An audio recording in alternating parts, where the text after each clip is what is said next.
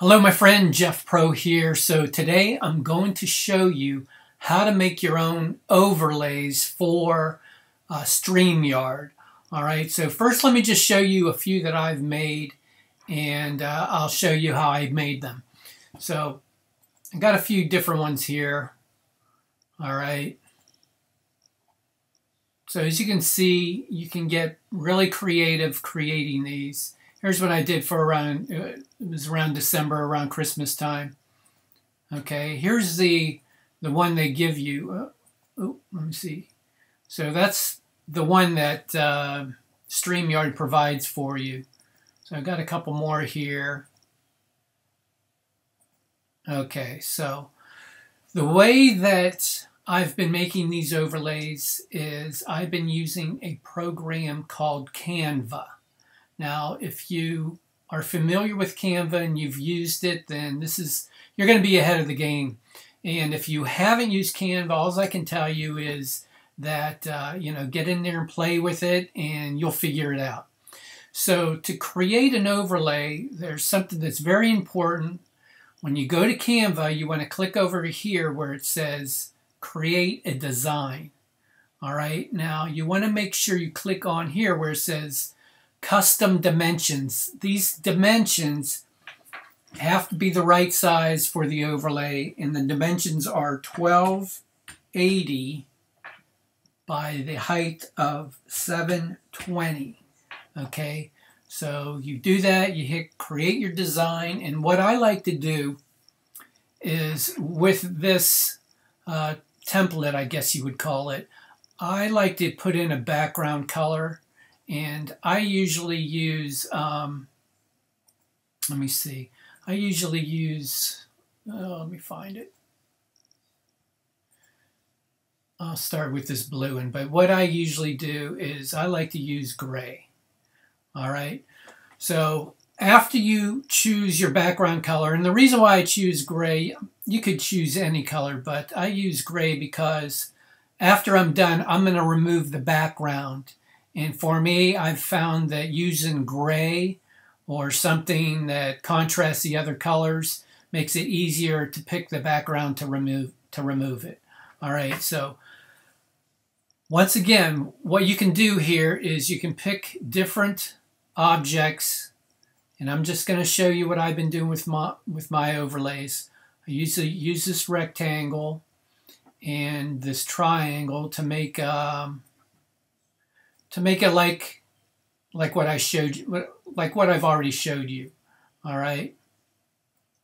So you just get everything set up the way you want it. All right. I'm going to change these colors to a blue.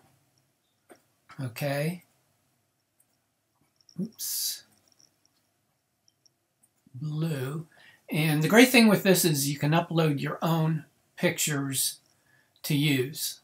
All right. So I created one here. This is one that you've already seen from one of the overlays I've already made.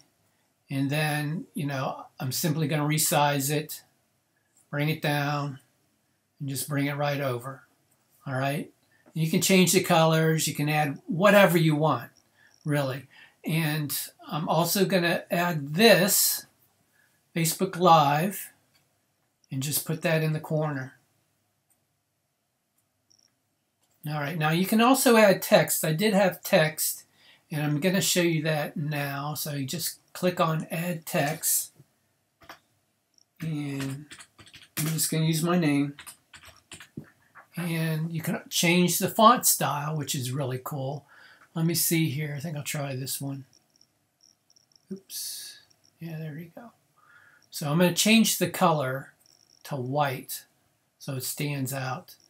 I'm going to shrink it down a little bit and just move it up. Okay, so that's pretty much it. All right, and like I said, you can get fancy, you can put other things in.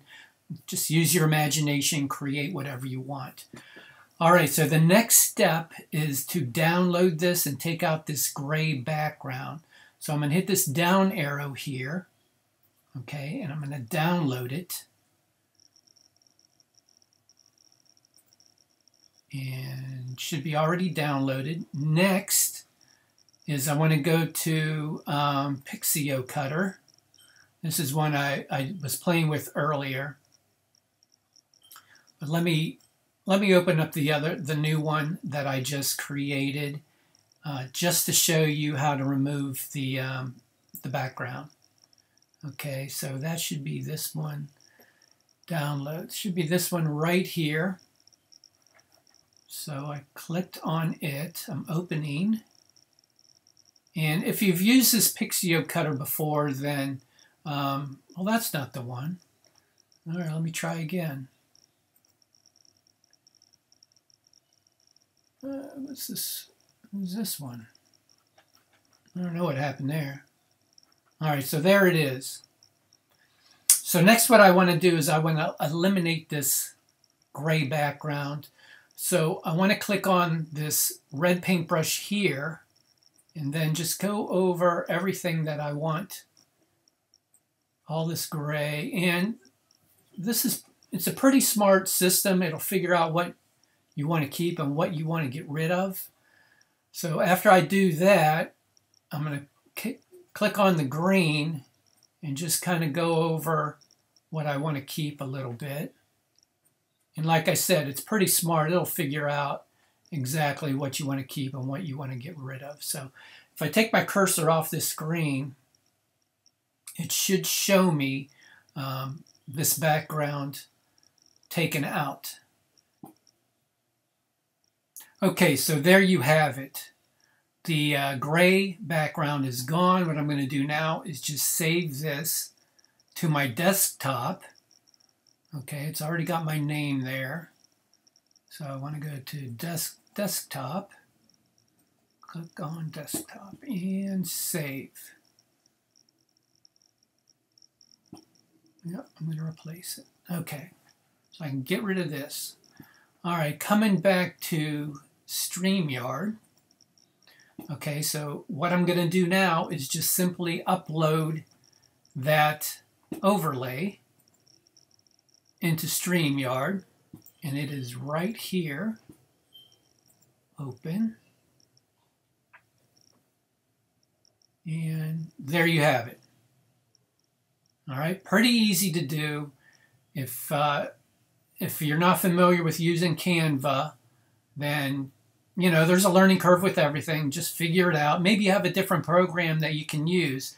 The key thing is to make sure that when you create your overlay, the dimensions are right. And that was 12 by 80 or 1280 by 720. You want to make those dimensions. You want to make sure you use those dimensions when you're creating.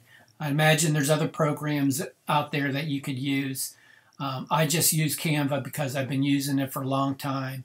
And as far as the background remover, I'm sure there's other maybe free programs out there that you can use to remove the background.